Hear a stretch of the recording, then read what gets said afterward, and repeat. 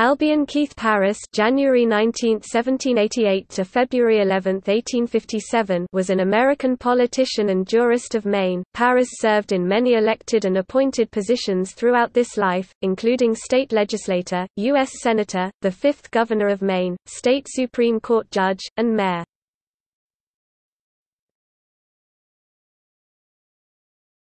Topic: Biography.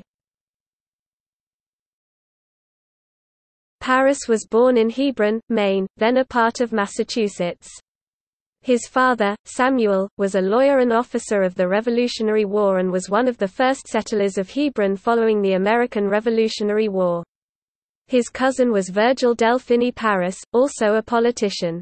Parris entered Dartmouth College in 1803, graduating in 1806.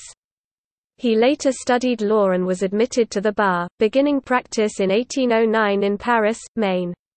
In 1810, he married Sarah Whitman, the eldest daughter of the Reverend Levi Whitman of Wellfleet.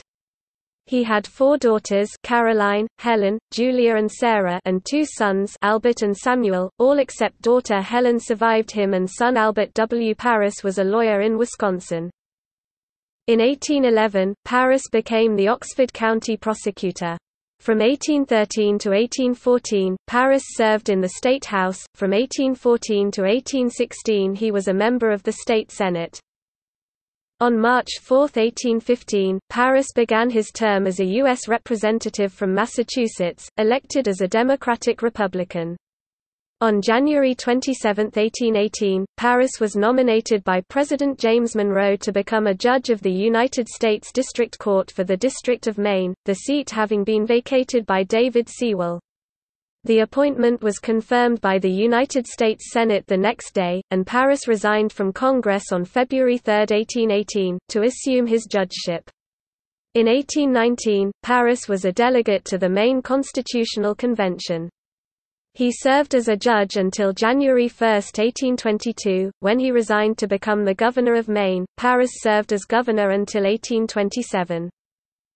That year, Parris was elected to the U.S. Senate, serving from March 4, 1827, to August 26, 1828, when he resigned to become a judge on the Maine Supreme Judicial Court. Parris served as a Supreme Judicial Court judge until 1836, when he became the second Comptroller of the Treasury. Parris served in this position until 1850.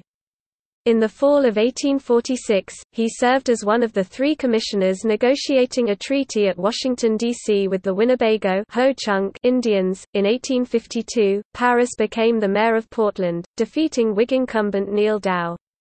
He did not seek re-election and launched an unsuccessful bid in 1854 as a Democrat to become governor. He was defeated by Know-Nothing candidate Anson Morrill.